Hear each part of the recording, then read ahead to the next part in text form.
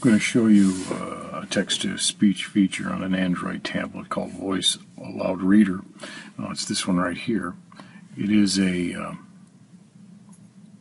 paid version, and it will read just about any document. I can hit the play button. Biden also mentioned that he knew about the intelligence on bin Laden's location before Hillary Clinton did. You can see that it's highlighting the text as it's read.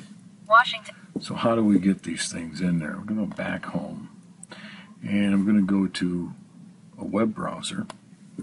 And the way you have to use these things is that you have to share a document.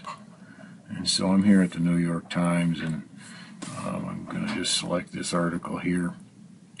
And wait a moment while it loads.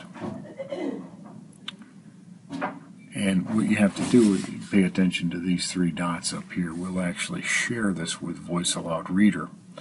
And once it's up and running, I'm going to select. I'm going to go down to Share Page.